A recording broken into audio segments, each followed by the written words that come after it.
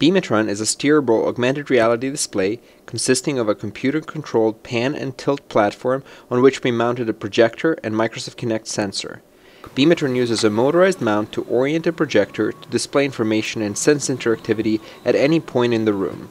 For example, Beamatron allows for projection on any surface, including moving surfaces such as a user's hand.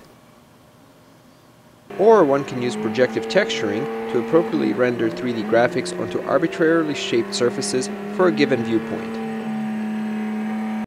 The depth data and the audio information from Kinect can be used to track the user in space, infer its skeletal information, and enable gesture and speech-driven interactions anywhere in the room. We can simultaneously track two users as long as both are in the view of the camera. Finally, since Beamatron can only see a small portion of the room at any given time, we implemented an audio 3D localization system using steerable microphone information from 3 additional Kinects mounted in the corners of the room. Beamatron! Yeah, what?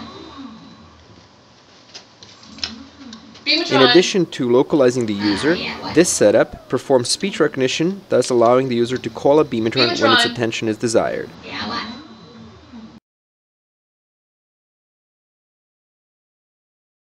We demonstrate Beamatron's capabilities with 2 demo scenarios. The first scenario is an augmented reality game in which a player can drive a virtual car around the room. The user controls the car with an Xbox steering wheel. And the car responds to the real-world obstacles and ramps in a physically realistic manner. The depth data from Kinect is used to generate the real-time terrain information, which then takes part in our physics simulation. For example, the user can kick the car to flip it over. To enhance the realism, we project the car using the projective texturing technique from the current viewpoint of the user. More information on this can be found in the paper. We can also provide stereoscopic views of such view-corrected data. However, such highly immersive experiences require the user to wear shutter glasses. Since even small amount of sensing noise could create a very bumpy ride for our car, we use Kinect Fusion to smooth out the depth data. The user can still change terrain at will, and depth data updates smoothly.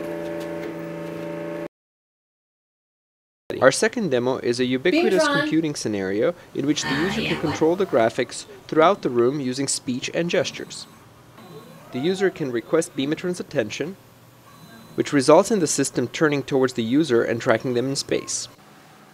Once the user has been fully localized, they can move around and Beamatron will keep them in view and continue to track them.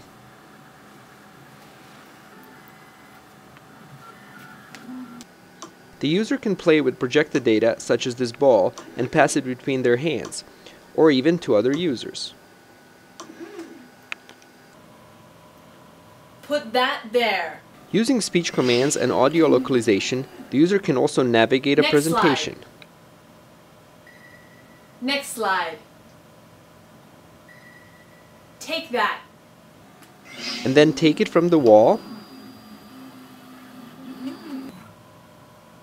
and place it in another location.